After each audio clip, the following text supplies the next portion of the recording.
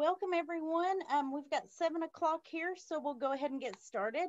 I'm Cindy Finiseth with the Kentucky Horticulture Council, and we are so glad to have you join us this evening. On behalf of our planning committee, let me start my video here so you can see who I am. On behalf of the planning committee, I just want to welcome you to this first session of our 3-day direct marketing mini summit. In 2019, the Kentucky Horticulture Council received a farmers market promotion program grant from the USDA AMS to focus on direct marketing of ag products in Kentucky. And little did we know then just how important and profitable direct-to-consumer sales would be to our producers, and indeed all of agriculture across the United States. If you aren't growing specialty crops, please don't be put off by the Horticulture Council as the lead partner tonight. We have worked very closely with all the other members of the planning committee to be sure the content applies to all of agriculture, regardless of the actual products you're selling. We'd originally planned a full-day multi-track educational program for last month, and like everyone else on this webinar, we had to rethink our careful planning. We knew there was an opportunity to share valuable information with producers, and our pivot was to organize this 3-evening mini summit covering topics that can really help boost your farm revenue. At the end of the summit, we'll send out a survey link that we really encourage you to complete to give us feedback for future planning. I have a little bit of housekeeping before we get started. Tonight is webinar style, so you don't have to worry about the camera or the mic. The dog can bark, the kids can yell, and it won't disturb anybody. If you have questions or comments as we go through, please type those into the chat or the Q&A feature in the Zoom panel. We'll keep an eye on that, on both those, and work with the speakers to answer your questions. If we don't make it through all the questions, we'll follow up with the speakers and then post responses and any additional resources on our event webpage. If your internet goes out or you lose power, yay, rural living in icy weather, experiencing it myself today, don't fret about it. All the sessions this week are being recorded and will be available for viewing after the summit.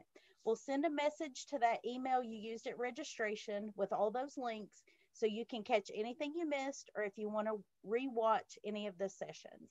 Our plan is to do that next week as long as this winter weather cooperates.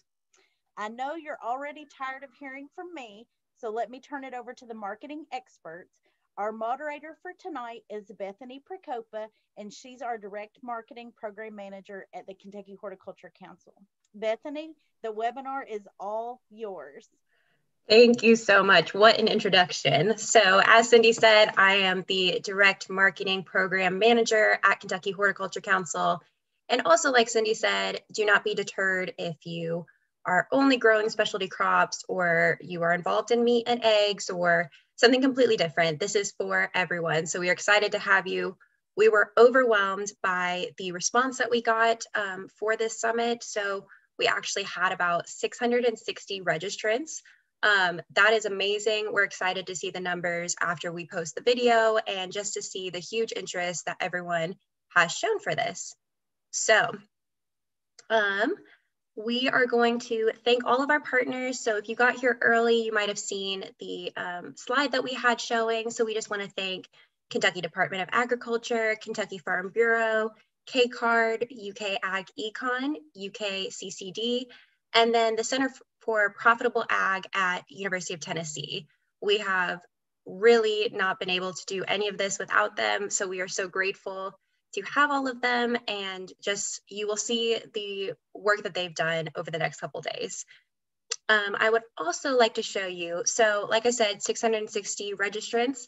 We spanned across the country in those and actually outside of the United States. So we had a few across the world, and that is amazing. So I will just show you a quick map that we did. Okay. So this is just, the regional area. We have lots of interest in Kentucky and Tennessee, of course, and then just a few across the other states. This is a zoomed in of Kentucky. So all across the state, there's been interest, and this is just great to see. we have really been pushing promotion over the past couple of weeks, and it's amazing to see that we got this kind of response. And then this is the United States. So we had some all across the country, which was great. This is the first year that we have had this. So we just look forward to this getting bigger and bigger. And like I said, I can't show the actual large map, but we did have a few other countries. So that is absolutely amazing. And we can't wait to hear feedback from everyone. So without further ado, I will get into our first speaker. So our first speaker is Amanda Kelly. She's with Southeast Kentucky Economic Development Corporation. She's an experienced training director, social media manager, and small business coach. She's been with SCED since 2015, and in that time, she has developed their digital marketing program, Be Boss Online. I can't think of anyone better to speak on creating a digital presence for you and for your business and the basics of social media platforms. So Amanda, without further ado, will you take it away? Absolutely. Thank you so much, Bethany. I appreciate the introduction. I am going to share my screen and get going with the PowerPoint. Can you see that okay, Bethany? That looks great. Okay, perfect. All right. So like Bethany said, I'm the Small Business Trading Director at SCED, and it's my job to help all small businesses grow, whether that's agriculture or any other business. So we've developed a BBOS Online curriculum, and I'll tell you more about that towards the end. But I've got a lot of slides to go through, and I'm going to go through them fairly quickly so that we can get through everything. And I've got much more in-depth information if you're interested that I can get you in contact with. So the first thing, before you even start your digital marketing, you need to understand what your customer journey looks like. You need your customers to be aware of your business. They need to consider purchasing from your business. Then they need to make a purchase. You need to retain them as repeat customers. And then you need them to advocate for your business and bring other people to your business through them telling you about, what your product is and how it's great and how they love it and sharing it with all of their friends, bringing you new customers at no cost. So I'm going to focus on the digital marketing side of this right now, but I wanted to leave the traditional up on the screen just so that you could see it. So for awareness with digital marketing, your social media posts, email marketing is another great tool. Online ads and Google Maps are great tools to help people be aware of where you are and where they can find you. Consideration for digital marketing are any ads that you run on social media. Reviews that your customers leave. Your website can be one, blogs that you write, and friend shares. So when friends share your content on their page, their friends get to see it. That allows people to consider making a purchase from you. Purchasing is really the same, whether it is in traditional or digital form. Either in person for farmers, a subscription service would be an option. E-commerce is another option, just depending on what products you have and how you get those to market. Retention, when you're retaining a customer, you're trying to get them to come back and purchase multiple times. So social media interactions that you have with those people allow them to continue to purchase from you. Customer service that you handle via the internet, via social media. If somebody has a question, they can reach out to you on your Facebook page. You can answer their question and they can then realize that they really do want to continue doing business with you. Tagging customers in pictures. If you have a customer come and purchase something and you take a picture and post it on social, tagging them gets you in front of all of their friends. Sharing content that your customers post is another great way. And commenting on those posts and just acknowledging them is a great way to provide that interaction that you need for retention.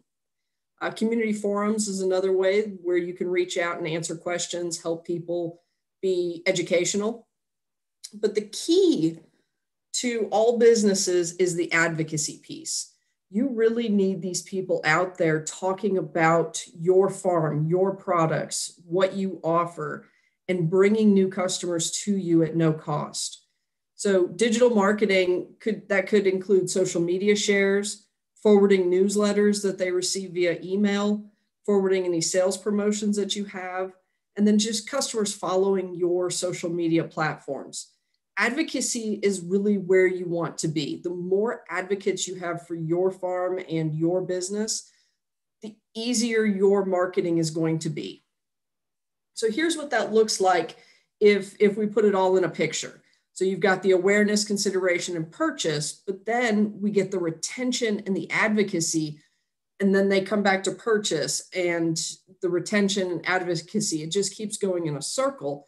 And that allows you to really maximize the effect of one customer on your business. So let's kind of get into the meat of the social media. We're going to cover some tips, tricks, and tools and best practices to help you reach your customers online. We need to understand who our target market is. Who are our best customers, the ones that advocate for our business? What do they look like? We're going to talk about Facebook for business. We're going to talk about Instagram for business and email marketing. So when you're looking at your target customers, you need to look at some of their demographics, their age, gender, income, family status, education, occupation, hobbies, and interests. Those are the things that kind of tie your very best customers together. When you're doing online marketing, you can target these specific groups and really maximize the amount of money that you're putting in, making sure it's getting in front of the right people. So where can we find our customers? Our customers, 90% of internet users have email. So obviously email is a great way to get in touch with your customers. 72% of US adults use social media. YouTube is really, really high, and we'll talk about that on the next slide. Facebook, 68% of adults are using Facebook and 37% are using Instagram. The other ones are very useful too, but I only had 25 minutes, so I could only cover so many things. Where you can find your customers, if you're looking at some demographics, age 18 and under, students, they're into video games, Instagram, YouTube, and Snapchat are really the places where you can reach those folks. Age 20 to 30, have college degrees, are quote unquote foodies. They can be found on all platforms that are on this slide. Age 31 to 55, family type, you can find them on Facebook, Instagram, email marketing, and YouTube. Age 56 and up, close to or retired, really Facebook and YouTube are the way to reach those folks. So you'll notice that we're covering Facebook, Instagram, and email marketing. YouTube is the one platform that reaches all age groups. And we're not covering it as in depth today because I think that you can make faster business. You can improve your business faster with Facebook, Instagram, and email marketing than you can YouTube. YouTube's a little bit of a longer play. So, but if you can get the hang of some of the stuff we're going to talk about in Facebook, YouTube will be pretty easy. So the biggest thing on Facebook is, first of all, make sure that your farm does not have a personal Facebook page. It has to have a business Facebook page. The best way to tell which is the add a friend, which is circled in red on this slide. If it says add a friend, that is a personal page. If it says like, follow, and share, that is a business page. And the reason that you really want to make sure that you have the business page and not a personal page is personal pages are limited to 5,000 friends. Business pages have no limits. You get insights, which are some analytics with Facebook that help a lot. You can run ads. You can also assign admins to help you run your Facebook page. And you can schedule content. So you don't have to actually go on every day and post something. You can sit down once a week, come up with all your posts for the week, and schedule when they're going to go out to your audience. With Facebook, your best practices are going to be, you need to understand that Facebook has a really, really broad audience, and it is a social platform. You need to post content that is highly relevant to your target audience, to those advocates of your business. Know who your target market is, and make your posts less promotional and more informational. And towards the end, I'll give you some kind of general statistics on where you need to be there. With your page, make sure you have a ton of photos. You need to have a great cover photo, a great profile picture, and then you need to have albums in there where people can really see your products and what you have and your farm and what you offer and everything about your business, behind the scenes stuff, all of that. So there are a number of different types of Facebook posts that you can put out. You can just do a plain post with just some writing, maybe a colorful background. The photo post is always good. People love looking at pictures. Sharing your customers' posts are great. That makes your customers feel special, plus it gets you in front of a new audience. Win-win for everybody. Educational posts are great because they help people. The promote an event post, which you can see I used the Direct Marketing Summit post that was on Facebook. Use those, but above all else, use the go live option. That is hands down the best way for you to reach your customers and get the most engagement out of any other post that you can do. And everybody's scared to death of Facebook Live. I promise it's not that scary, and it works better than anything else you can do. I go live once a week and talk to businesses. I put classes on. I do all sorts of things. Every week I am on Facebook Live, and you really need to be too. Insights are analytics for Facebook, and they allow you to tell how your posts are doing, what's working and what's not working. This is just a screenshot of Sked's analytics from Facebook. And you can see post engagement towards the bottom, we're up 46%, video views are up 19%, tells us if what we're doing is working. On Facebook Insights, you can also see what your demographics are for your followers.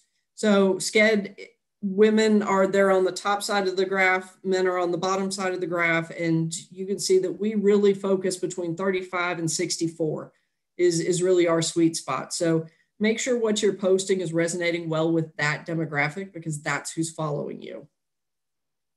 You can also see how your posts have done. So this is just a screenshot of some of our recent posts. And the top one is one of our Facebook Lives. You can see that obviously it does better than anything else. It reaches more people, but then the blue and pink tab show us our engagement. I get more engagement from these Facebook Lives than I get on any other post type that we do at Sked. You can also schedule your posts. When you're making a post, you've got the Share Now button. If you click that little drop down next to it, the little triangle, you can click the schedule button, and then you can choose when this content is going to go out to your customers. So it saves you time not having to do it every day. Groups are another great way to engage on Facebook. You can join groups that work well with what you offer, and you can offer insight, education, helpful hints and tips and tricks for the audience in those groups, because you know that they have a shared interest. Instagram for business, you create a business profile the exact same way that you create a personal profile. If you already have a personal Instagram account, you'll want to use a different email address when signing up for your business Instagram account.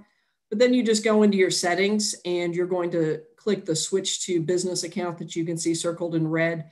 Super easy to make that a business account. And just like on Facebook, with Instagram, you get the insights with your business account. And those insights are really, really useful. This is a screenshot. I know it's a little bit small and I apologize.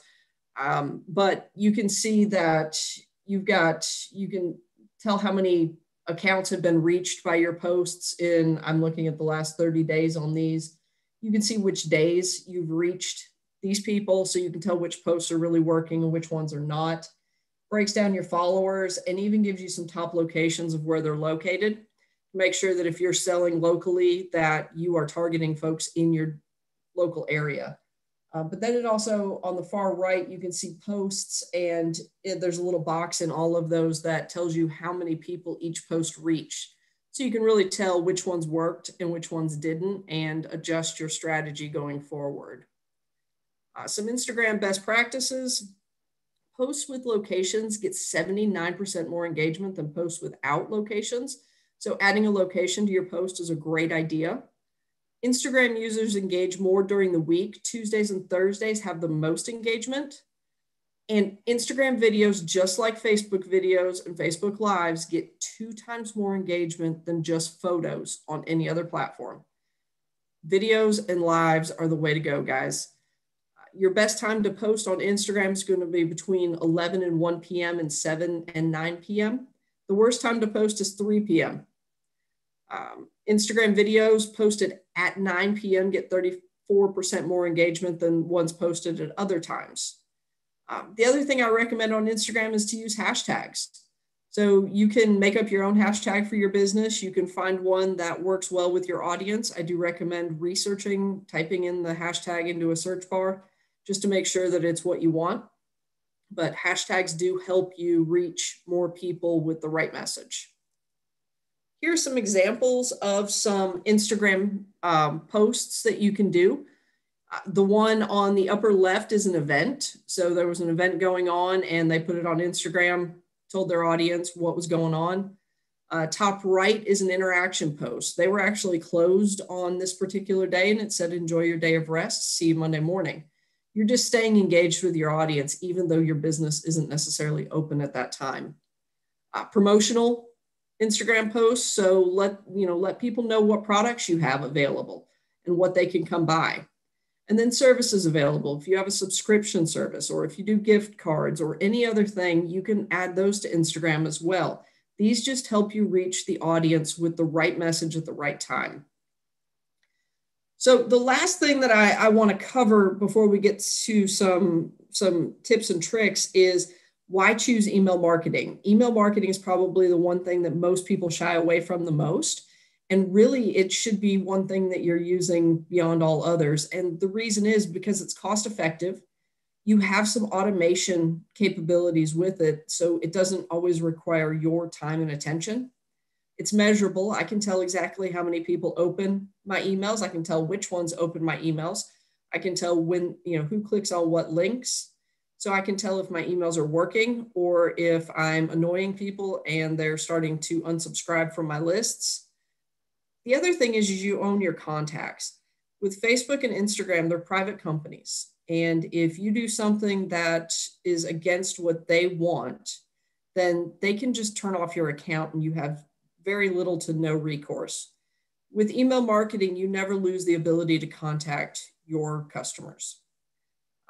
For about every dollar you spend on email marketing, you will receive about $40 in return. So it's a great ROI. And people are 3 times more likely to share content on social media if they receive emails from your business, your farm, whatever it is.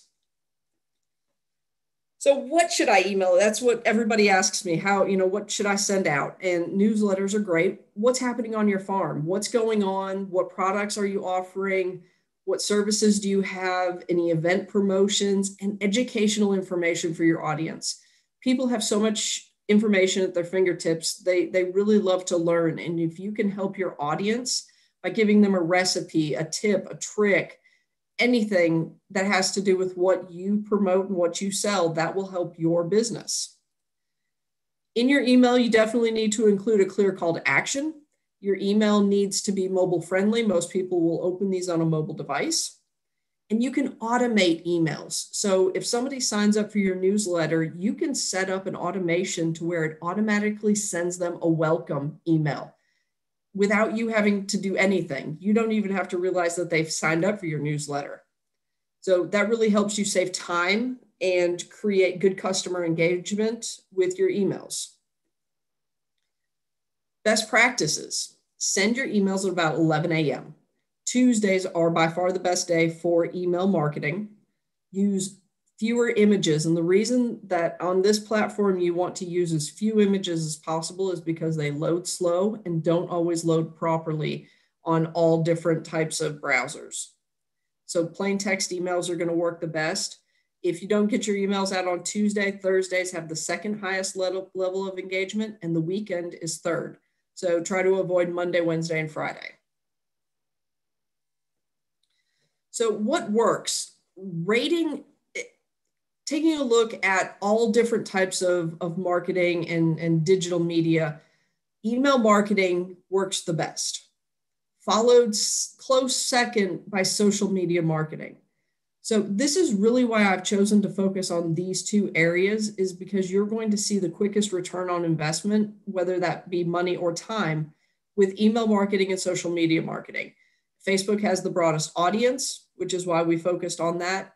And Facebook also owns Instagram. Instagram is very photo centered. And if you have food products do amazingly well on Instagram, and it's going to give you the viewers that you need for your business. So here are some tips, okay? Anytime if you're posting something, using words, the strong marketing words like sale, free, limited time, limited supply, these create a sense of urgency with your customers to do something quickly, which is what you want. Ask questions in your social media marketing. Posts with questions receive 92% higher comment rates. Facebook is very reliant on algorithms to decide what to show to who. And the higher your engagement rate, which is that back and forth communication between you and your customers, the more they're going to show your content to other people. The 80-20 rule is 80% of your posts need to be social in nature, and only 20% should really be marketing and promoting your products and services. So don't get on there and just promote what you do. Be social. Ask questions. These questions can have absolutely nothing to do with your business, your farm. That's okay, but it engages your audience. Always respond to customer interactions, good or bad, within 24 hours. So if people reach out to you on social, they want to hear back. Some other tips: before posting anything on social media, ask yourself, is what I'm sharing useful, interesting, informative, entertaining, or will it help my audience connect with me or my brand? If the answer is no, just don't post it. You can really polarize your audience by posting the wrong thing. And I've seen a lot of small businesses, particularly in the past 12 months, get into trouble with this, putting things on their business page that really doesn't need to be on their business page. Some great ideas on what to post would be quotes. These could be inspirational quotes. Those work really well. Behind the scenes photos are great. Behind the scenes videos are even better. Give people a look at what your world is. They want to get to know you, and they want to feel like they have a personal connection with your business. So allow them to have that. Offers and discounts are always great. Even competition announcements. If there's somebody else hosting an event that is a bit of a competitor to you, that's okay, because chances are you share a lot of the same customers. Videos are always great, and recycled content. If you don't have anything to post today, it's okay to recycle something that you posted 6 or 12 months ago. Above and beyond everything else, be a good friend. So if you want more comments, respond to the comments that you receive. If you want more shares, thank the people who are sharing your content. Treat others the way that you would want to be treated online and in person. Like, comment, and share other people's content too. It's not just about your farm, your business. It's about what other people are posting as well. So, like I said, I've got just a minute or two left. I've got a ton of content that is made solely for small businesses. And it is step-by-step how to set up your Facebook page, how to do email marketing, how to make a website, how to do all sorts of other things on digital marketing to help grow your business. If this is something that you think might help you or your business, all you've got to do, my email address is on the screen, my number is on the screen. All you've got to do is reach out to me, and I will do everything I can to help get you the content that will help you and your business grow.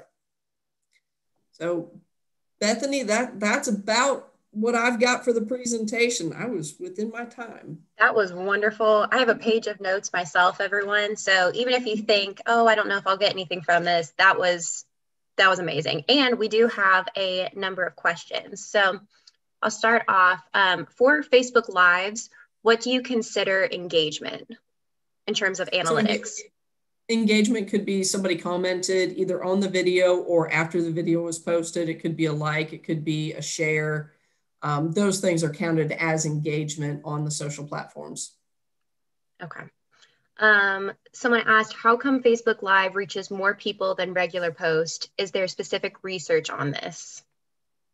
Yes, there is specific research. It has a lot to do with the Facebook algorithms. Facebook puts a higher value on the Facebook Lives because they're more real. If you're live, you can't edit it, you can't go back and fix it. It's more genuine. So Facebook will push out the lives more so than it will other pieces of content that you've got. Now, Facebook doesn't open the book and let us see what their algorithm is. They keep that pretty secret. But based on experience and based on research, this is how it is today. That doesn't mean that it's not going to change tomorrow. This is a ever changing field. So, but the Facebook Lives, Facebook will push those out more to people who don't necessarily interact with your business otherwise than they will other content. And I will say, in terms of Facebook Lives, they can be very daunting. I personally have done a number of them, and it does get easier. So it's definitely kind of a learning curve. You just have to feel a little bit more comfortable, and it does get better. Okay. Yeah, it really does get easier. It's very scary, though, to start. It is, okay. I know. Is it possible to go live on multiple platforms to double dip on the content? So you can if you use different tools. We use one, and the name is escaping me at the moment. We use one so that we can do it via Zoom, where we have multiple people in locations and we can still do a Facebook Live and we can still see all the comments and everything. So yes, there are ways, and I imagine we could probably push that out to other platforms as well. We've not done that. The vast majority of our business is on Facebook, so that's really where we focus. But yes, there are tools out there that will allow you to do stuff like that. I'm not sure if you used StreamYard, but I do know that some businesses have used that. And like you said, it's people coming from different places all over the state, and they're able to film together. So I know that's a good one to use. Yep, StreamYard is good, and it'll come to me, the other one that we use. We can send it out if it comes to you at some point. Perfect. Someone said, we sell meat and are opening a processing facility. We have had issues with Facebook taking our posts down due to, quote, selling animals. Can you speak on some tips to get around this other than avoiding the words altogether? Facebook is hard, and that's why I really said there at the end that for email marketing, you own your contacts with that. You've got to play by Facebook's rules with other businesses, and it is very difficult to get around. They're using bots to go through these different posts, and if the bot picks up that word, then you're out. So really finding creative ways to word your posts are your best bet. There's really no great way to avoid the bots blocking your content, unfortunately. Okay. What are options for obtaining an email listing of customers? So you can just ask your customers for their email addresses when they are doing business with you. There's a great tool out there called King Sumo, which allows you to run a contest where you do a giveaway and it automatically collects and verifies email addresses for you. It gets people, they can get additional entries for just for liking your Facebook page or liking your Instagram page or your Twitter page. So it can get you additional likes on social, but it also gets you verified email addresses. You got to be a little careful when you send that out to make sure that it's going to the people that you want it to, instead of somebody that's, halfway around the world where you can't ship to. But it is a way to grow your email marketing list, and there's no cost for King Sumo. You go on, sign up, create a giveaway, and you're good to go. You can share it on social. You can send it out on, you can put it on your webpage. There are a lot of ways to push that content out. Okay, this question, they have two different businesses. One is lavender and one is USDA beef. On Facebook, they have two different business pages. On Instagram, could they combine the two and name the page our farm name, or is it better to have two different business pages if you're doing two different products? It really depends on your customers. If your customers are customers of both businesses, it wouldn't hurt to do them together. If you have very different customers for each business, then you may want to keep them separate just so that you can post really engaging content for each clientele. If you've got the same customers for both businesses, I would simplify things and put it together. When you're referring to posts that do better with a location, does it matter if it's my business or my local town? They are one and the same, but everyone may not know that.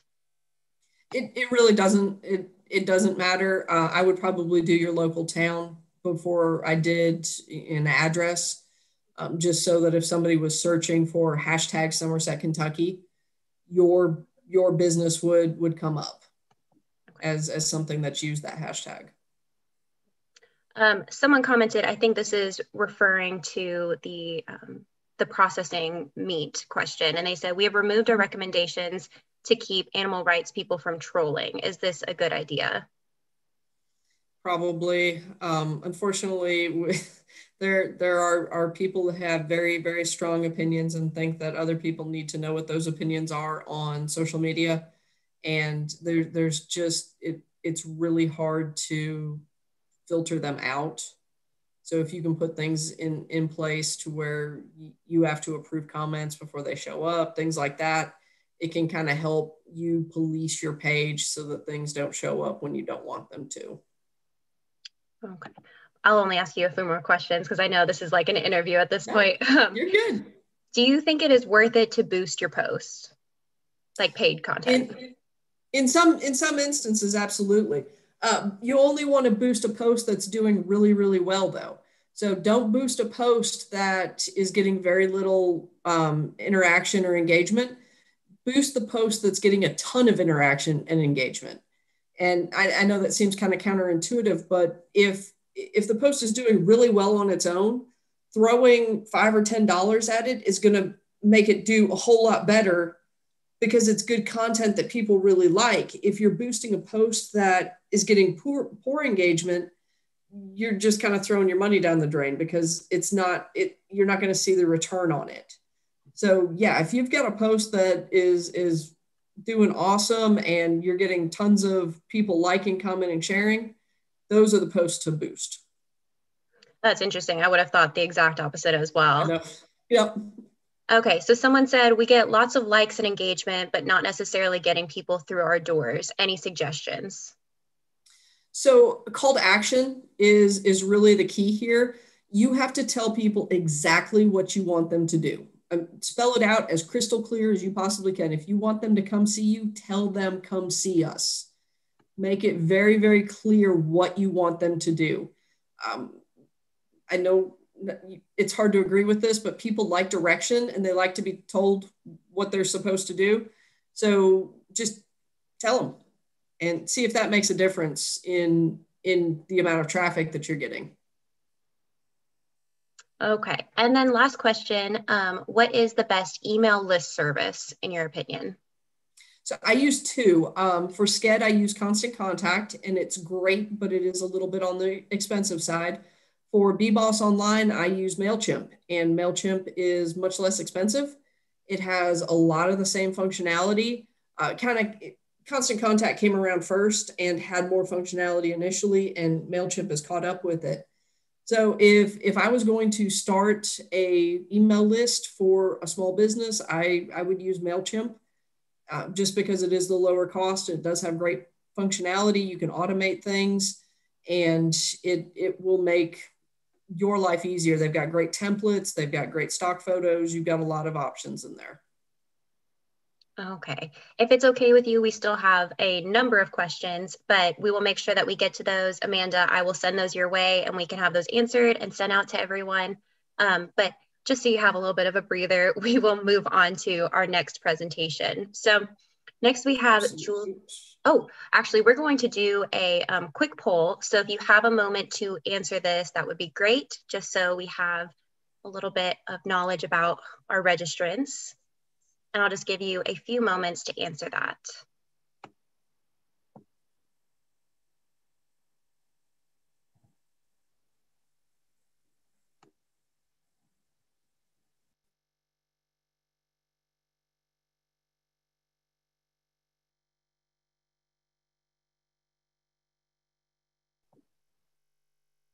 Okay, while you all are answering that, we'll just give it a few more seconds. I'm going to introduce our next speaker. So next we have Julie Fritsch, who is a business consultant and the owner of Julie Fritsch Creative. She specializes in creating marketing pieces for agriculture organizations and businesses and has spent her career immersed in Kentucky agriculture and marketing. She'll be talking about different effective marketing tools, content creation, and so much more. So stay tuned for that. Julie, are you ready to go? I'm ready if everybody else is ready. Perfect. Thank you so much. Let me share my screen here. Let's see. Okay, are we good? Looks great. Fantastic. All right. Well, I am just so excited to speak to you guys tonight.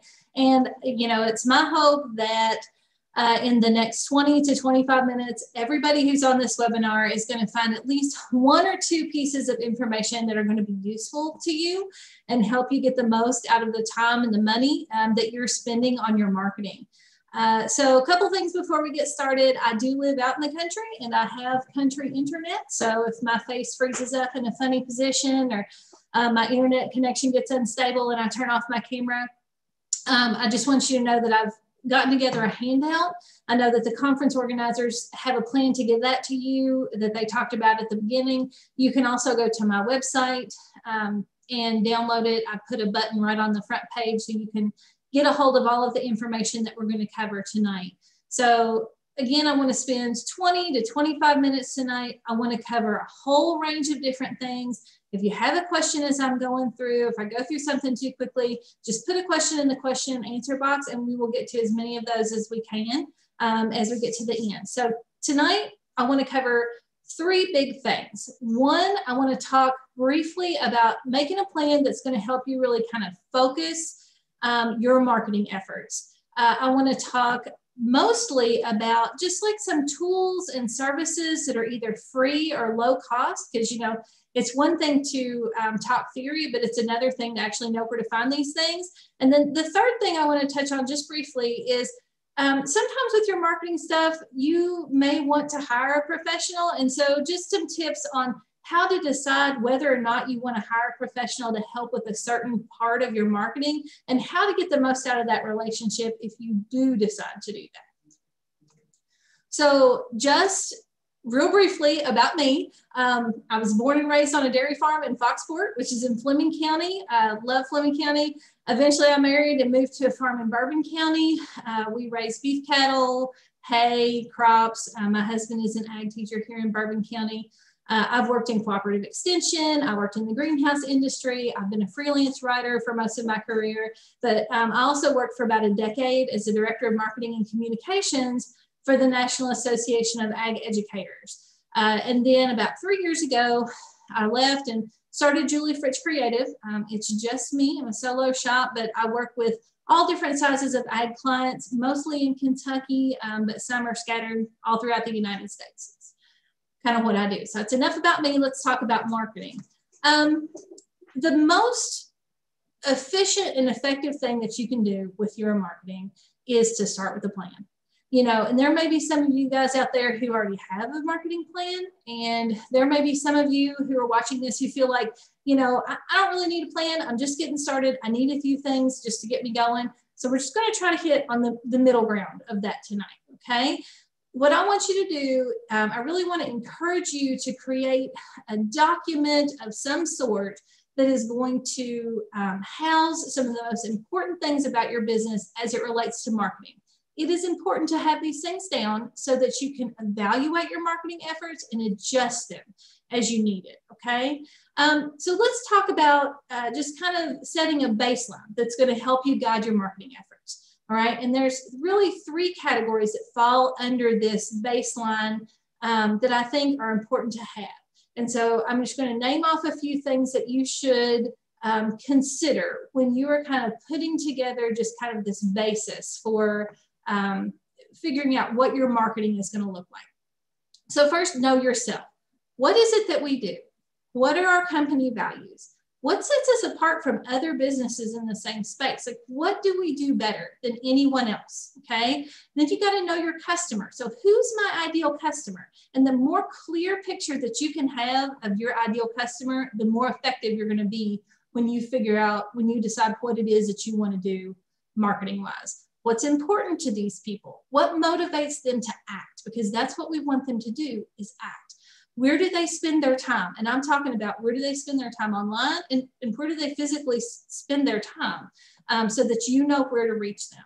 And then thirdly, kind of in this base of a plan, I want you to really work on getting in concrete the words and phrases that you're going to keep your language consistent and really keep you from reinventing the wheel every time you have to create a marketing asset, okay? This is things like, talk about your elevator speech. When a stranger comes up to you and says, what is it that you do? You need to have this very standard answer that covers all of the things that are critical to someone being impressed or want to be a part of your business. What are the key points you want to express in every single communication? You know, maybe it's your mission statement, maybe it's an objective, or maybe it's just like a collection of phrases or keywords. You know, is it fresh? Is it organic? Is it local? Is it, you know, are we trustworthy? Like, what are those phrases? And I really encourage you to get these things down. I mean, Post-it notes on your wall, a Word document, a yellow legal pad, however it is that you like to work.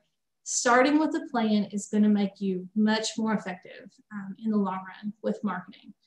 So once you have this baseline, you can start to think about the things that are going to be effective marketing tools for you, okay? And so what I want you to do is keep a running list of your marketing efforts and the results, because I want you to start to think about marketing your business as a cycle, okay? We're going to plan our marketing efforts, we're going to implement them, then we're going to evaluate how they work, okay? That's a very important piece of it, so that then we can refine what we did and we can kind of start that cycle all over again, okay?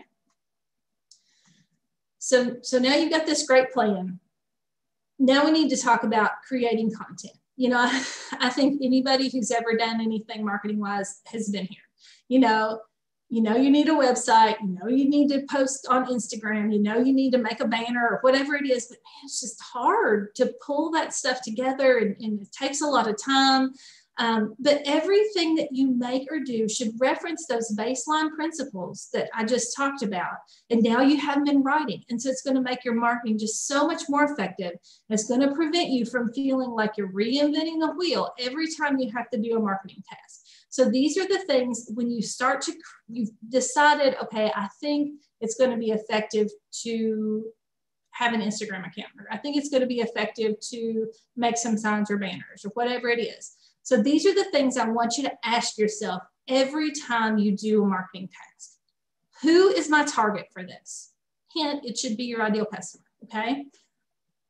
Where does this need to be? Like, when you ask yourself where your ideal customer spends their time, this is going to help you determine whether you need to be on Twitter or you need to be on TikTok, or if an ad banner at your Little League field is going to be effective for you. It's going to help you figure out what kinds of things you need to do.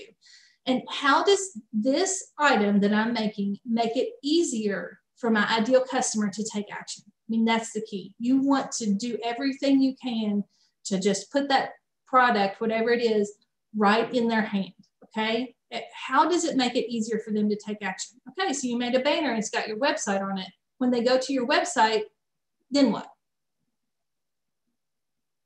A few more questions. How will I measure how effective this is? If you're not measuring the effectiveness of your marketing efforts, you're really just doing expensive craft projects. I mean, you have to measure how effective it is and figure out what your return on investment is. And when you're thinking about your return on investment on marketing things, be sure to factor in your time. It is the most valuable thing. There is no one who can do the things that you do. So be sure to factor in your time when you're thinking about costs when it comes to marketing, okay? And how does this fit into my overall plan? Another big question, how can I reuse this item, okay? If it's a graphic, if it's a banner, if it's a, any piece of thing that you make, that you spend time or money on, How can I make it evergreen? Should I take some dates off? Can I laminate something? You know, how can I make this something that I can use in multiple places? All right, let's talk about some tools, okay? I want to give you just a rundown of tools and tips that I hope that you're going to find useful. These are things that I have used. You know, there are so many options out there, but these are just some things that I've used in the past and have found useful. Okay, getting organized. If you, especially if you are a person who lives off of your cell phone, I would really recommend that you think about Evernote. It is a note-taking app, and you can do text notes, audio notes, you can attach pictures. It organizes everything into notebooks, so like kind of like folders. It can be synced across devices. The basic plan is free. There are paid premium options. I've used Evernote for a long time, never had the need to go with the premium plan. It's very useful. LastPass is a cloud-based kind of a password security kind of a thing. So it securely keeps all those passwords that you have to have for all of your social media accounts and all of those things in one spot. And it's free with paid premium options. Pinterest boards, the reason that I put this up here, I mean, if you're on Pinterest, you know, but if you're not on Pinterest, it really is a good way to organize visual material, and you can make your boards private. So you can just basically collect all this pictures of things off the web, you know, off the web, and you can save them to these boards, and you can even share them with other people that you're planning things with. And of course, it's free. Pictures. So you guys are in one of the most photogenic businesses that there is. I mean, just, you know, if I could encourage you to do one thing, it would be to take more pictures. Get in the habit of taking pictures of everything that you do. You know, our last presenter just talked about how much people love to see behind the scenes photos of what is going on. There are some things that you can do to set up your cell phone camera to take the best pictures possible. Cell phones take such great pictures now that it is really just, I mean, there's unless you just love to take pictures, there's very little need for anything beyond a cell phone camera when we're talking about taking pictures to use on social media or even print kinds of things, okay? So a few quick tips to help you get the most out of your cell phone camera. And number one, turn on your composition grid.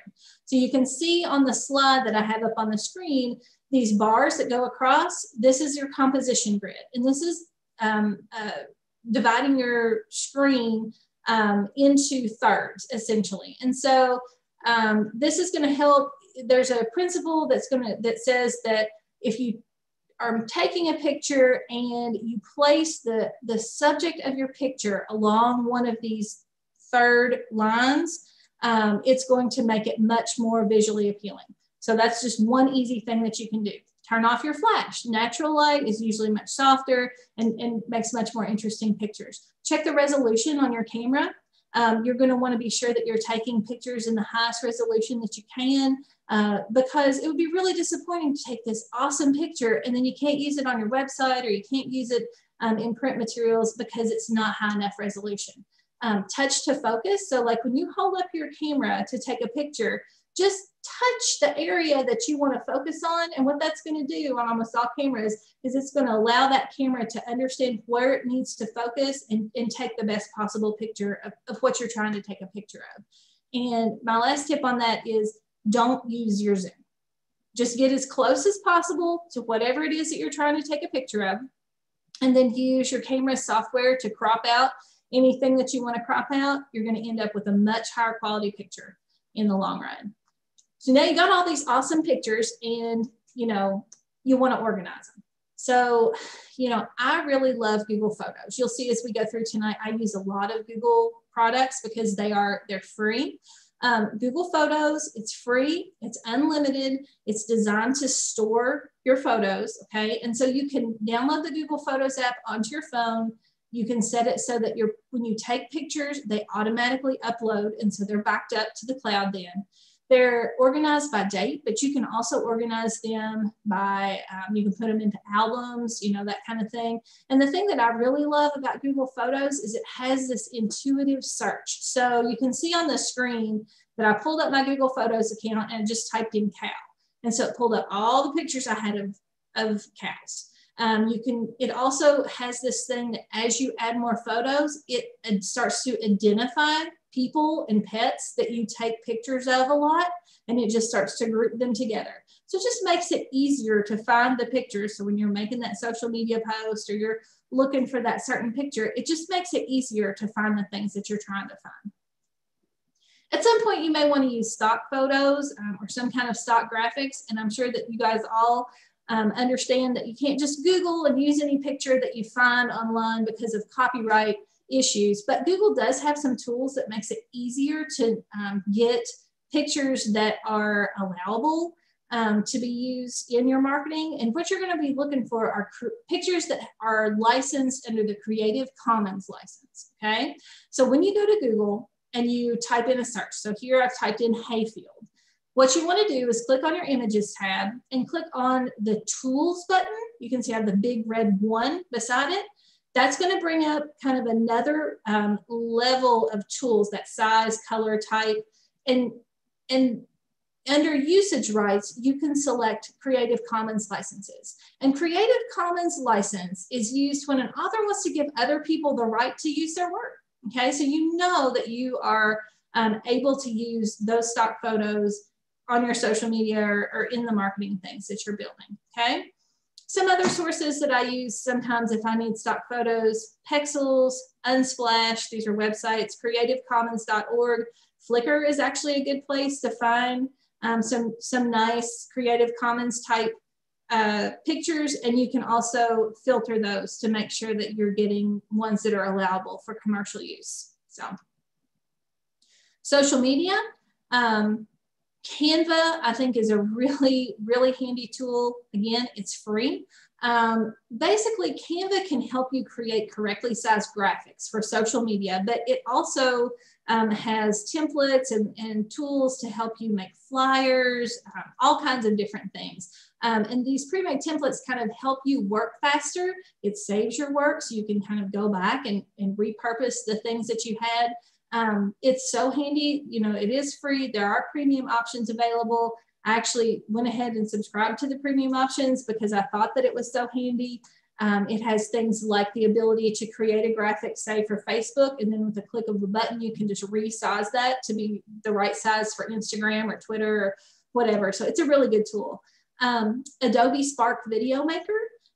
This is used to make short videos, like really good videos for social media. So not so much like TikTok videos, but more like explainer videos, or like if you wanted to make like a video that had a few graphics with it, those kinds of videos. If you look for this online, make sure that you look for the Adobe Spark Video Maker, because Adobe Spark is actually like a whole suite of tools that they want to charge for, but the Video Maker is free. And don't overlook your in-app scheduling tools for social media. I know our last speaker just talked a lot about that, but you know, if you have a Facebook page and an Instagram account, you can connect those together and you can actually schedule posts for both platforms through your Facebook publishing tools. And then Twitter also has an in-app scheduler. You go to you log into your Twitter account, go to ads.twitter.com, and you'll find that there. All right, email marketing. We just talked a lot about email marketing in the previous presentation about how great it is if it's a good fit with your ideal client. It's a really valuable tool. MailChimp and Constant Contact are the ones that I recommend as well. MailChimp is great because it's free up to 1,000 contacts, I believe. So as long as your list is under 1,000, MailChimp is free. So printing. So there will be times when you want to get things printed. My first recommendation is to look for a really good local print shop. You know, it's the best option for repeat business. It's great to support a local business, but also they're really going to care about the quality of what it is that you're having printed. If you're somewhere though, that maybe you have access to like a Staples or a FedEx or like an Office Depot, their print centers are good sometimes. They're fast. Sometimes they're the least expensive option, but you have to watch because sometimes they're more expensive. And Staples and Office Depot have like this blueprint printing option where you can print really large scale graphics. I mean, I'm talking about like poster size graphics for really cheap, you know, maybe like $5 a print or something. So if that's something that you need, that's a place to look. If you want to look online, Uprinting and Vistaprint are a couple that I have used for a long time. They're inexpensive, they're reliable. Everything's always been good quality that I've gotten from them. You can get a huge variety of printed materials from them. I mean, I'm talking everything from, you know, flyers to cards to, you know, whatever you can think of. Stickers are really popular right now. I really like Sticker Mule, inexpensive, good quality, great customer service, fast turnaround. And the thing I like about Sticker Mule, because I really love a good deal, is if you sign up for their emails, they send out, I think it's weekly or maybe every other week, like all of like these kind of specials where you can try out smaller quantities of some of their different stickers for a less expensive price. So I really like that about Sticker Mule. If direct mail is something that you're considering, again, I would think about a local print shop because a lot of times these places will offer printing and bulk mailing service kind of all rolled into one, and that's going to make your life a whole lot easier. Websites. So WordPress is going to be a website that is going to be a little bit more complex to set up, but it's going to be basically unlimited as far as the number of options that you can add, the way that you can reconfigure your site, all of those kinds of things. If you have a WordPress site, you're going to need to have a host, like a hosting service. And I really like SiteGround. They have great web hosting. They're up, you know, their websites stay up most of the time. They're fairly inexpensive and they have really good customer service. GoDaddy, it's been around forever. I like it for domain registration, for email. Like if you're setting up your business email, they have really good customer service. They're not great for hosting your website. You know, they can be a little bit slow. And if you're looking for kind of an all-in-one kind of a thing to set up your website, places like Squarespace or Weebly or even Wix, I mean, it's easy to get your website up and going. They're easy to update. They're definitely good options if you think that you're going to have just a pretty basic, straightforward kind of a website. Definitely something that you can do yourself. All right, the last point that I want to touch on is data. So these are some different places that you can find data about the marketing efforts that you put in place, okay?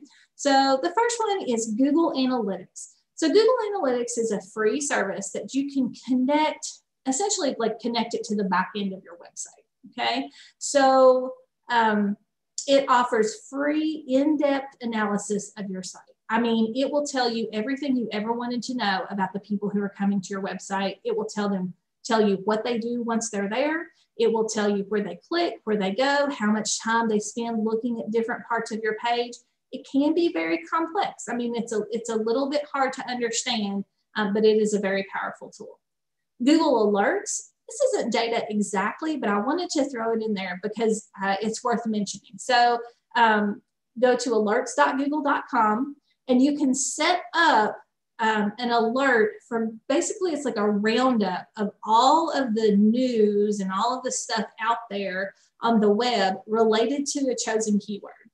So like say I wanted to get Google alerts about beets. So I'd type in beets and I'd say, okay, send me an email once a week, everything on the web that comes up about beets. So I get this synopsis in my email once a week about all of the different news stories related to that.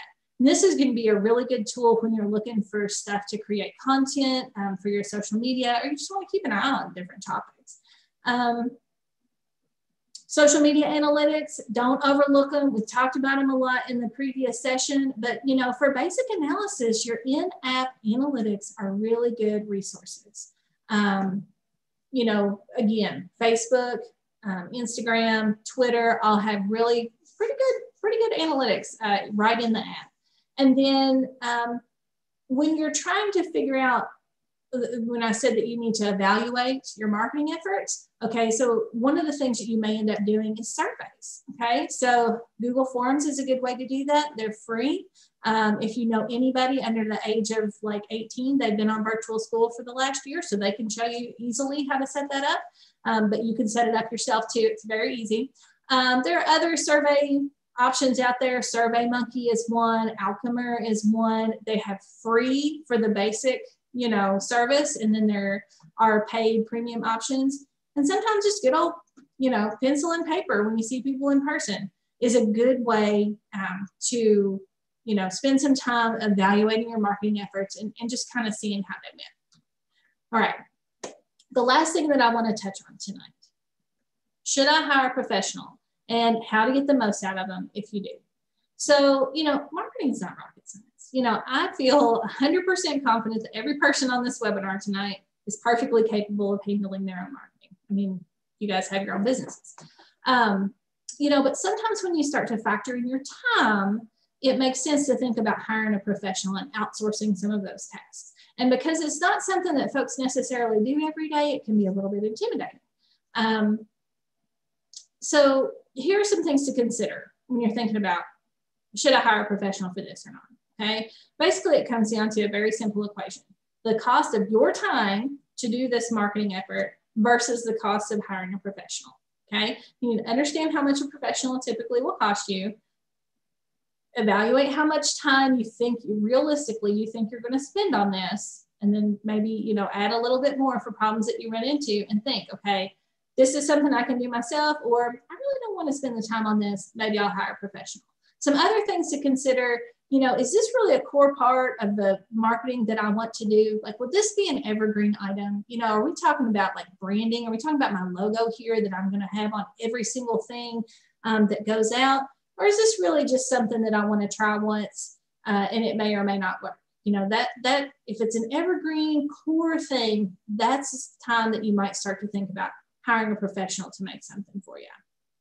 So if you do decide to go with a professional, here are some tips for finding the right partner for that, okay? So get really clear on exactly what it is that you want before you look for someone to do the job, okay? You need to understand exactly what it is that you're trying to accomplish. And then that's gonna help you find somebody who's a good fit for you, your business, and for the job, you know, the task at hand, because not every marketing person is going to be good at everything.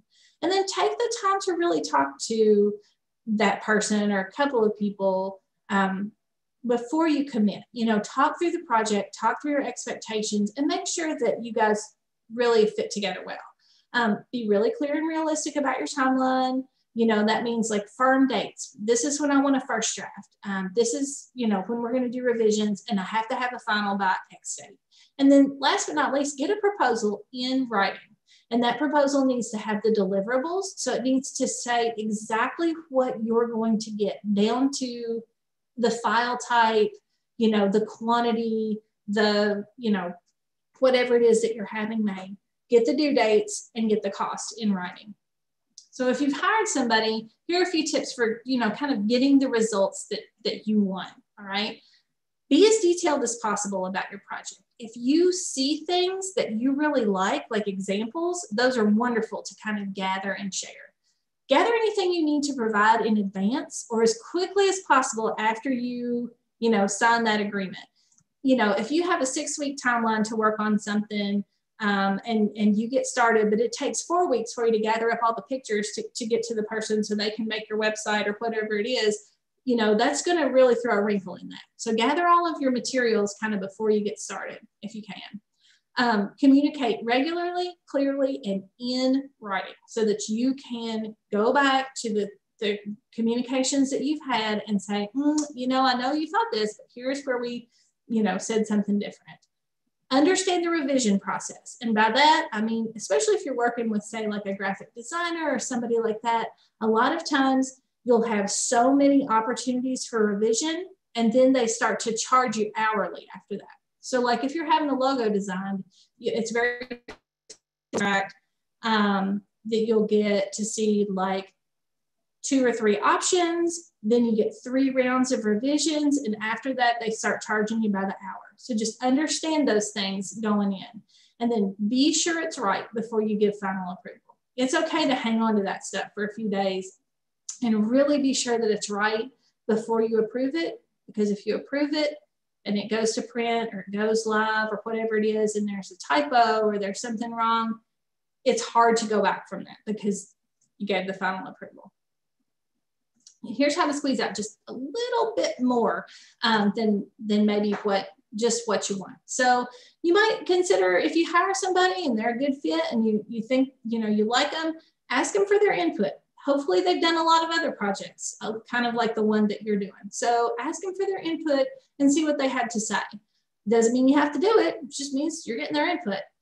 Ask for a style guide. So if you're getting something that is, for instance, a logo or even a brochure, a flyer, something like that, ask them to provide you with the exact colors and the fonts and all of that stuff that they use. They will send that to you, and then you have it on file and you can use it when you make something the next time. And also ask if it can be put into a format that you can update yourself. So, if you're having a price sheet made, or if you're, whatever it is, ask them if it can be designed in a way that you can update it. So that's I think, really key. All right, so I ran through a lot of different things in what felt like a short amount of time. And so now we have time for questions.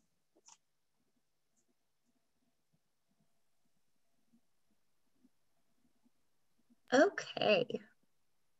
We do have a number of questions. Okay. So which website would you recommend to use for USDA beef and pork products? Do you mean like I'm not sure, like to market them? I believe to market them. Did you have, I know you had a list of websites, but any of them that you would recommend over the other for that? Right. Okay. So from that perspective, I think probably what you're going to want to think about is if this is something that I'm going to want to open my own online store. So if that's kind of the question that you're asking, WordPress is going to be your most versatile option. But Squarespace, Weebly, Wix, those kinds of places do have online store type options. It's just that they are less customizable, I guess I would say. So I think probably to start, honestly, if it was me and I thought that I was going to have to design it myself and I was going to have to keep up with it myself, I would try to see if a Squarespace, Weebly, Wix kind of a thing would work first. And if it's not doing what I want it to do, then I would move to a WordPress setup. Okay. Can you talk more about how to use the alerts information? Sure. So if you go to, let me show you, let's see here.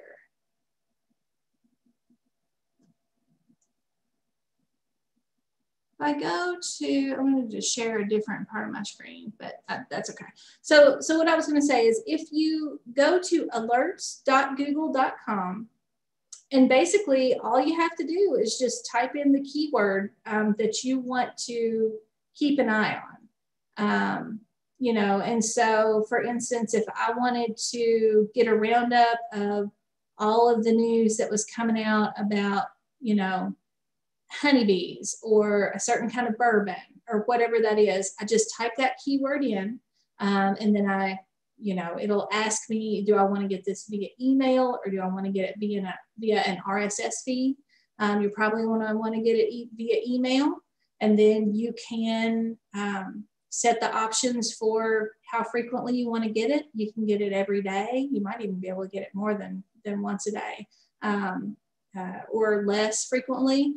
And then it's just delivered directly to your email. And basically it's just a bunch of, little kind of synopses of news articles and different things that are rounded up from all across the web about that topic. And Cindy sent that in the chat. So if you were curious about that, the link is right there. So how much time would you recommend budgeting weekly for marketing outreach for your ag business? Sure, that's a great question. So it really depends on the size of your business. I think that a good place to start would be, you know, I'm just thinking about kind of what I think of as like a typical small farm, you know, just starting out kind of an ag business. If you have a good plan in place, I would think if you budget 10 hours a week to do marketing, you are really going to be able to get some things done there, because the idea is to make your marketing kind of focused and efficient enough that you implement these things and then you're spending time kind of evaluating how they went. Now, when you're talking about marketing, like the kinds of things like social media, rather than doing it like in one 10-hour chunk each week, although you can do that because, you know, you can schedule your posts, you can, you know, create all of these graphics at once, you can do those kinds of things. I would suggest 20 to 30 minutes each day, even less time than that, honestly, just depending on how many social media platforms you have. So say you're on Facebook and Instagram. One day, get on your Facebook page, spend 10 minutes looking through, you know, the accounts of your top fans, engaging with people who have engaged with you on your page, you know, following other places that do things that you're interested in, you know, as a page. The next day, get on Instagram and do the same thing. And so the idea is just to be consistent and steady. And so thinking about budgeting time, a little bit of time each day, I think is going to be a little bit more effective in that kind of an arena than it is, you know, like one big chunk of time. Okay. What are your thoughts on using platforms like Farmers Web, Barn to Door, Harvey, Farmago, those kinds of things for selling products? Sure. I think that they can be very advantageous. It depends on, I know that on some of those, I'm not familiar with all of them, but I am familiar with a few of those. The cost to sell on those is pretty expensive, you know, like kind of the cut that they take. So that's really going to be something that you're going to want to evaluate before you make the commitment to do that. Honestly, sometimes it's a trade-off between am I willing to have them take more of a cut from my sales because it's saving me time and because I know that it's going to be, you know, an attractive, effective kind of a platform to be on? Or do I want to spend a little more time, you know, kind of building it myself on my own website, doing my own, you know, kind of social media promotion, that kind of stuff. So it's really a trade-off. I do think that they do have their place and that they do work well. And a lot of times what's so nice about those kinds of things is the customer service. Okay, switching gears just a little bit. So what would be a baseline cost to have a logo and style guide designed? If you're looking for a professional, I think that you could probably expect to spend, if you're just talking about not a full marketing plan, you really are just talking about a logo and a style guide. I think you're probably going to think about $200.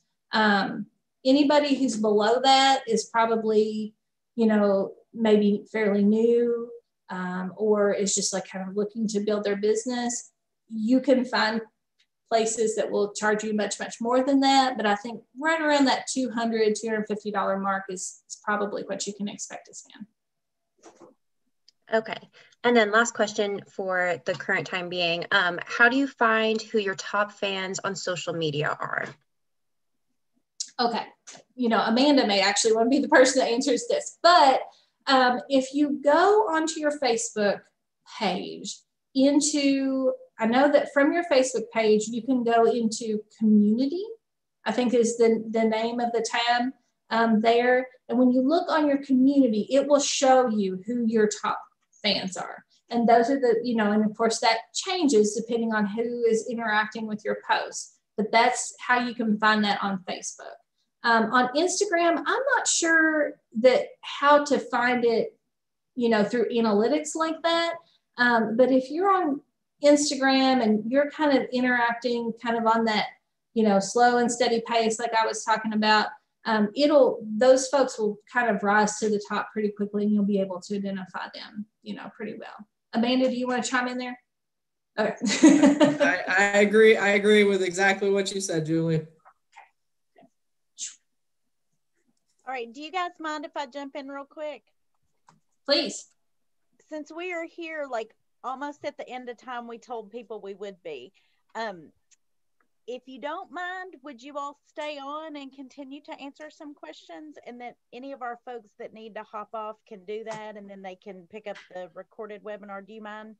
Yeah, I don't mind. Stick around. Okay, because we do still have so many questions in the Q&A and in the chat that we would love to get, like, rather than a written answer, it would be great to hear you give those answers. So just want to tell all of our participants, if you have to jump off, please do, but we would love for you to stick around as long as you want to, and as long as you have questions.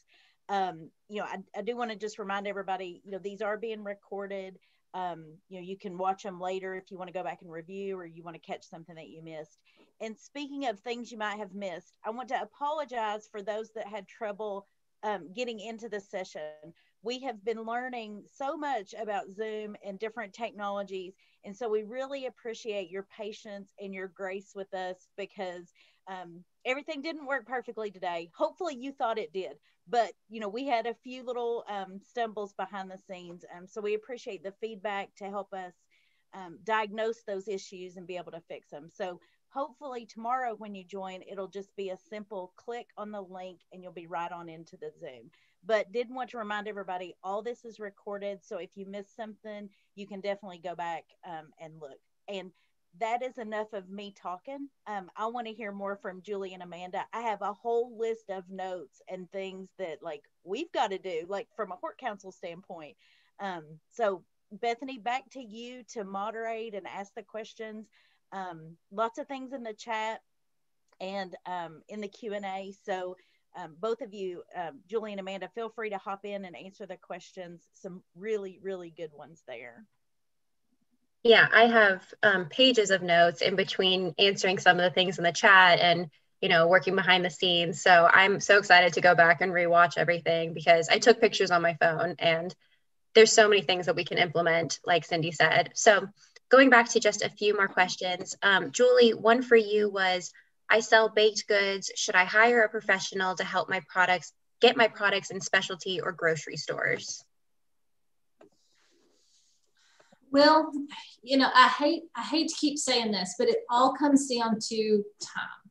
So if you want to focus on, if you need to focus on product development and on just like production, that is a time that you may consider hiring someone to go around and take your product to grocery stores or specialty stores and promoting it. However, I will say this, with most specialty products, especially ag specialty products, I think that what a lot of people are really attracted to is the personal aspect and the fact that they know the person who is producing it, and that craft kind of a trust, all of those kinds of things, the story behind it. And no one's going to tell that better than you.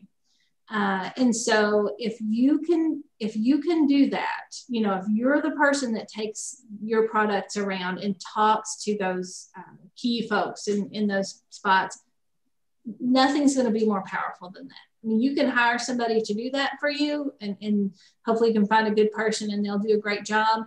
But I do think that a key part of direct marketed, especially ag products, is the story behind it. I think that's worded perfectly. Is there a website, this could be for either of you, but is there a website or resource that you would recommend to learn how to use hashtags effectively? I've got a class on BBoss Online that covers hashtags and explaining exactly what they are and how to utilize them. So if that person wants to reach out to me, I can make sure they get that content. At minimum, I would say, put a hashtag into the social media that you are thinking about using it on and just see what comes up. Sometimes you might be surprised. You know, I know I have been a couple of times. So that's your baseline, but that sounds like a great option, Amanda. Would you recommend having a Facebook group to accompany your Facebook business page? I have used in the past so customers could post pictures of things, but it gets to be a lot to keep up. What are your thoughts? It depends on what you're doing. For boutiques, if you've got like a VIP club, the groups are great. You know, if you want to kind of separate your best customers from general public, then I think it's useful. It does add more to keep up with, for sure. And I think too, I mean, if they are tagging you in a social media or things like that, you can always share that to your own page and save yourself all the work from that. That's just my personal opinion. We've done that. Okay, so Amanda, going back to what you were talking about with doing Facebook Lives, what if you don't get a lot of people coming to the lives? That's okay. Actually, you know, we did a Facebook Live last week, and the weather was bad, and people were trying to figure out where kids were going, and we only had a handful of people on there, but people go back and watch those. So certainly don't get discouraged if you don't have 100 people watching your live. That's okay. People have other things to do too. But doing the Facebook Live gets it pushed out to other people after the fact too. So it's not all about the immediate interaction. A lot of times it's after the fact that those things occur. Okay. Any recommendations on dealing with a bad review or negative comments? Yep. If you get a bad review or negative comment, the best thing to do is to reach out and say, you know what, I'm really sorry you had a bad experience. I would love to have a conversation with you about it. And respond publicly, but then take it offline as quickly as possible, because some people are crazy and they're going to complain about something no matter what. And you don't want to do that publicly. But if you reach out and say, you know what, let's talk about this, call me, come in, whatever, then it shows people that you care, that you're paying attention to this. But then whatever happens afterwards is offline. Okay. Another one, Amanda. So does King Sumo offer a way to limit the location on the front end, or do you have to go through the locations after the emails have been gathered? So it doesn't let you filter locations on the front end, but depending on where you share it to really determines who's going to find it. So if you've got a pretty tight-knit Facebook community where people are in your general vicinity or our clients, customers, they're the ones that are going to see that you've put that contest out there. So you're occasionally going to get somebody from out of the area, but maybe they travel to your area on occasion and really are interested in receiving your information. So honestly, I wouldn't filter it. If they sign up, I'd leave them on your email list. You never know. Julie, a question for you. So you're talking about like SurveyMonkey and things like that. Do you have any tips for how to get those responses? Because I know personally with KHC, we do sometimes struggle. Personally, I don't usually fill out surveys. So do you have any tips for enticing people to actually fill those out? Sure. Yeah, that actually is a great point. You know, even I don't fill those out all the time. But I'll tell you, the tips that I would have would be keep it short, keep it very easy for people to click on. And I'm talking like 2 or 3 questions. I know you probably have a million questions that you want to ask people, but they're probably only going to answer 2 or 3 and then they're just going to close out anyway. If you can offer some kind of an incentive, take this survey and be entered in a drawing, those kinds of things, those do help if your incentive is attractive to people. And then the reason that I mentioned like the good old fashioned pen and paper kind of a survey, it is really effective if you can just ask people, like, even if you don't have an actual survey, if you just go into one of those kinds of situations, like if you're at farmer's market or, that kind of thing, where you can ask people some really targeted questions. Maybe it's one different question that you ask all of your customers each week or something. That can be an effective way to kind of get the information that you want. So just be really, really targeted and think about, I mean, we're all creatures of, you know, kind of got the same thing. So think about how you feel when people send you surveys, except for the survey about these sessions. You know, we all want to fill that out. But yeah, think about how you would respond and try to stick to things that are going to make it not a big task for people to do.